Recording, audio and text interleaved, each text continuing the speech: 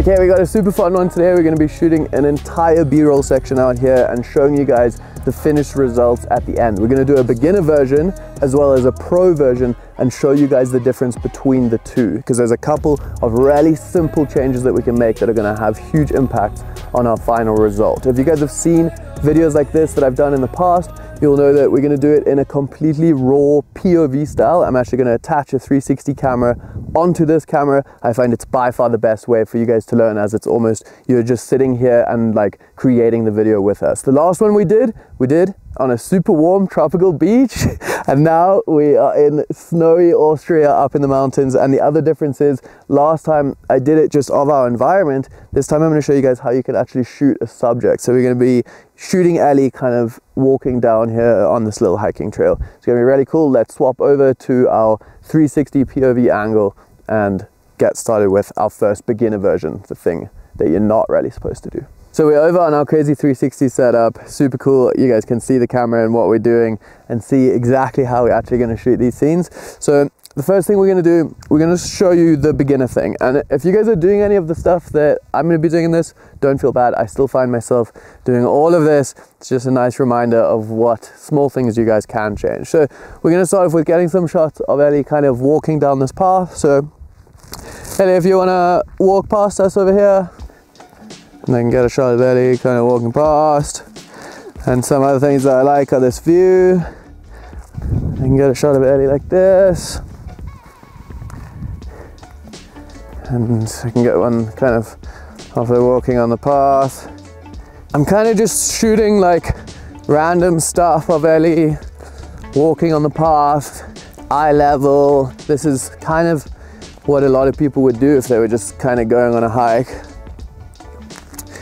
And just getting shots of Ellie, showing the environment, showing where she is. So I can film Ellie kind of walking here, getting a nice shot of her. I can pan with her as she walks past. I can film her walking down there. Ellie, let's get a nice shot of you walking down. I can see the view, I can see you and everything, yeah. Very, very cool, nice. And I can get a zoomed in one. Very cool. Looks so beautiful here. Even a beginner is gonna make this look pretty. Okay.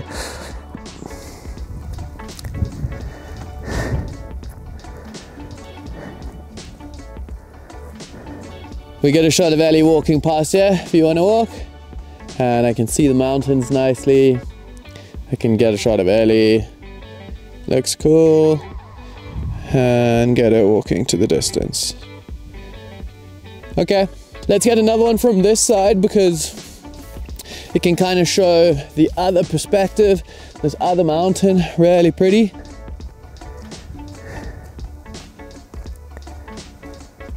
I'm gonna get one more shot here because we have these cool huts that Ellie's walking past. So if you want to walk this way again, I'm gonna start on these huts and I can show the huts and then I'll show you. So whenever you're ready, you can start. Okay, huts. Looking cool, and then show Ellie. I can also show this mountain. It's very cool, just showing the scene. And then Ellie walking away. Okay, thank you. So, that is gonna be our beginner version and what you kind of shouldn't do. So, let's actually play this one once it's edited to music and everything.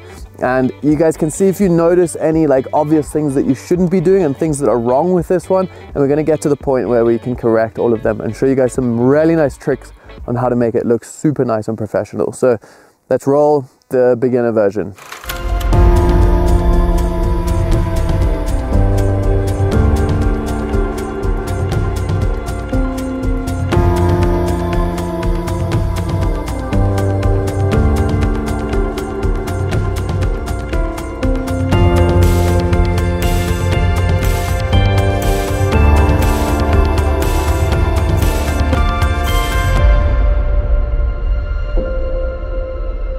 Let's get onto our pro version and show you guys how you can make this whole scene look completely different and way more professional. The first thing, and one of the most significant differences, is that we're gonna have a rough plan of what we actually want to shoot. We're gonna try and not just kind of arrive here, walk along and shoot just random things that we think look cool. So your plan can be something as simple as, I'm gonna get 1 or 2 shots of the environment as our establishing opening beginning shots, and that can be the beginning. Then we're gonna have our middle, which is just gonna be Ellie walking here. And because we have these really nice huts, we can think, okay, Ellie can arrive at these huts kind of as our like ending. So now we have a plan and a structure of what our little story is actually going to be, rather than just filming some random things. So we have something to kind of work towards now. Just want to get 1 or 2 shots of showing this scene and this environment as our establishing opening shots. So we can get a cool shot of these mountains. I'm going to get lower,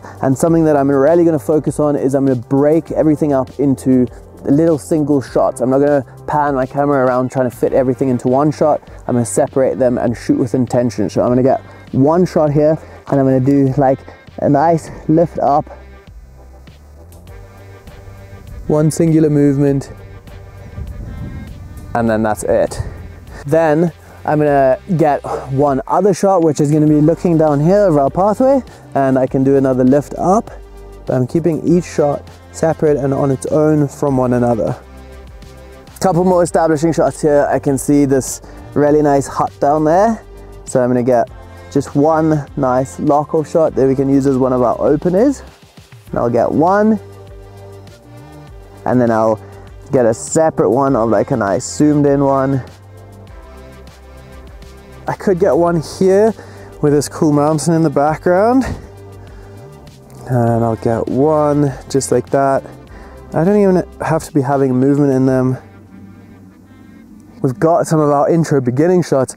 Now we can actually start shooting Ellie. And something that I'm going to focus on when I am shooting her is I'm going to try and shoot in sequences, not just singular shots. And when I am going to be shooting a sequence, especially of someone walking or moving, I'm going to pick a direction of movement for them to be traveling across in my frame, and I'm going to stick to it. Because if you saw in our beginning one, if Ellie is walking from left to right in one shot and right to left in the next shot, it kind of gives off the feeling of her going and then coming back the other way. We want to keep all of her going in the same direction. And I'm going to look at my environment, see which direction I want to shoot before I actually start shooting her. And I think I'm going to go left to right because I want to be looking out this way the majority of the time. This view is better, and we can also have the sun kind of behind Ellie instead of the sun behind camera. So we're going to start shooting in our sequences now. A really nice simple way of doing this is just doing a wide, medium and close-up of the same thing. So Ellie, if you want to start walking down to the huts, I'll get a nice wide here, and I'll do a little slide, a simple movement and a singular direction. Okay, and you can stop there. And then let's do this same section again. Ellie's going to do the exact same thing of walking. I'm going to stay on the same side of her.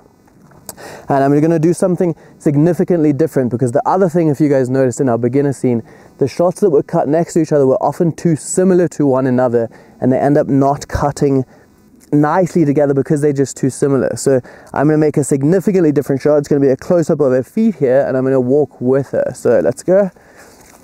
I'm just getting like a little slide of her feet walking. Looks really, really cool. Okay. And then I'm going to be a little further away. Yeah, keep walking. The next one I'm going to get is just a nice kind of like medium, because we got our wide and our close-up. So let's get a medium of Ellie's upper body. And one of the other reasons I picked shooting from this side is because you get a much more interesting and cinematic look looking into the light rather than behind it. If we shoot shadow side, meaning that the side of Ellie that we're seeing is the side that's actually in shadow, it gives us a really cool cinematic style look. And although the sun isn't too low in the sky, we can still shoot into the light, maybe just not always directly into the sun, but we can shoot into the light like this, and it gives us a really cool look. So Ellie, if you want to walk again, I'm going to try my best to kind of walk here. I'm kind of going with her, keeping her on the back third of my frame just to give her some nose room. I want to shoot another sequence of this part of Ellie walking, kind of just a little further down. If I go for my first one being a wide, you want to walk and you can stop in the middle of the 2 huts, like in line with me, and I can get you arriving there. Yep. So I can follow Ellie along like this.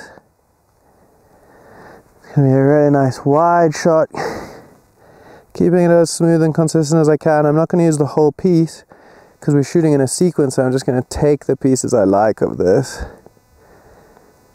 I'll get a different shot of you kind of being here, which will also work for our sequence. So I'll get one like this, and you can kind of just look out at the view like you're enjoying the scenery. Super nice. And then I'll also get one really zoomed in one of Ellie, and you can just move around a little bit. Like look up this way to these mountains and then look to those mountains. I like to try and just keep a little bit of movement with your subject, with Ellie, so it's nice and like something's happening. Already you can see with our little scene that we have an ending here, because now Ellie's kind of getting to these huts and she's stopping there and she's going to look out at the view, and that's going to be our ending. It's very simple, but it still just gives some sort of feeling. Do you want to walk this last section again? And for this one now, I'm going to be still in the same position, but I'm going to be a close-up on Ellie, but I'm just going to be a lot more zoomed in. I'm going to keep it nice and smooth. You can walk whenever you want. So I'm going to follow her. I'm going to try to keep her on the back third of my frame to give her some of that nose room to walk. And as she goes down, we can use some of these close-ups mixed with our other shot that we just got, the wide, and we can cut them together a little further, yeah, there and out, and then just do the same looking around that you were doing earlier.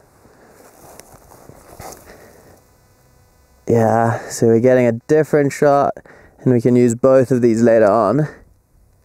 Let's get you walking down, and I'm going to come with you now. So I can come with her. It's a different perspective. It's significantly different from our previous one, so that they will actually cut with one another. I'm just trying to be as smooth as I can be with this handheld shot, and I can follow her along.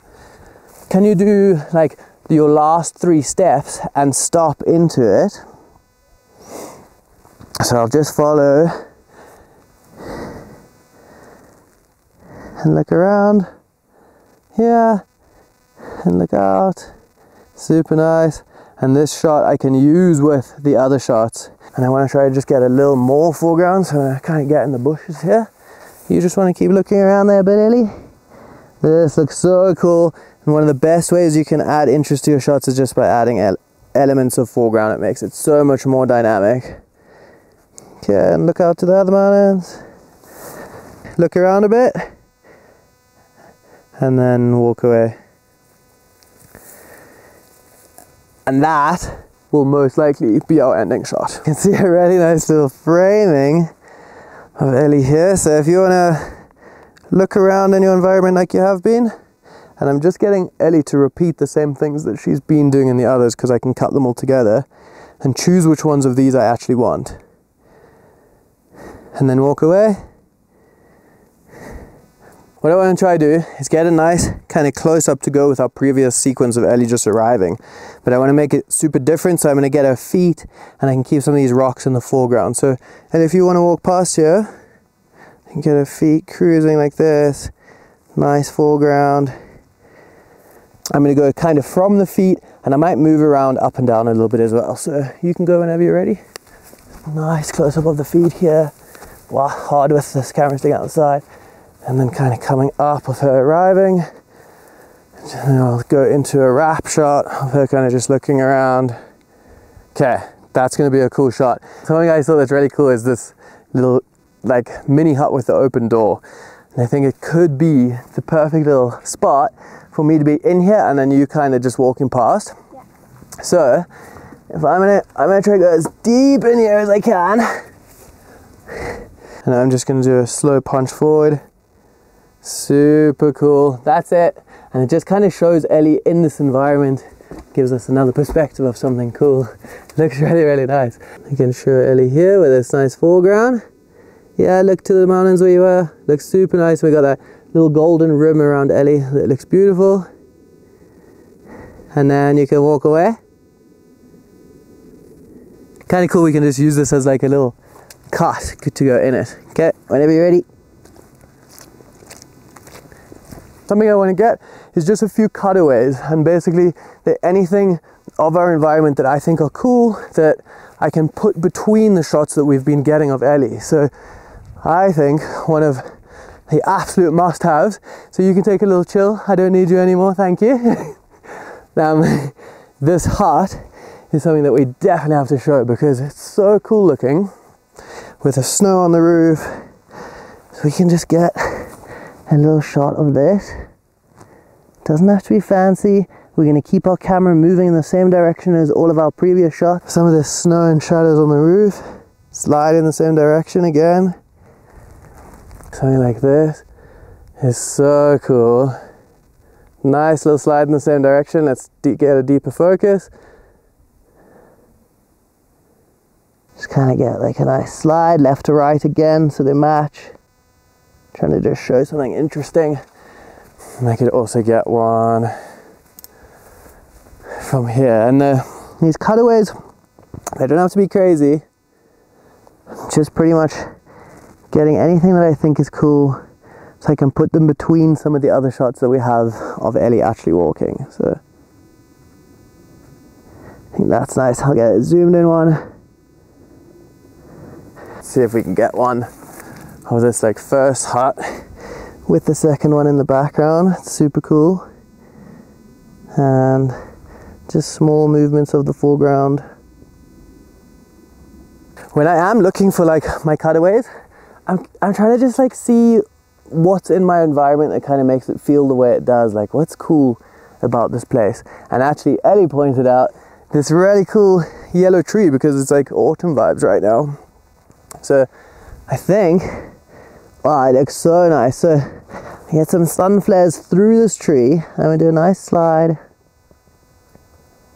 in the same direction as we were going before, left to right. And I'll do one wide and I'll do one more zoomed in one. Pretty much going to be it for our pro version. So let's check out the edit with like some nice music and cool editing effects, some slow-mo here and there, and see what you guys think. When you do watch this one, see if there are the main noticeable things that are different from the first one that we've pointed out. I think it's going to be really useful. So let's roll that.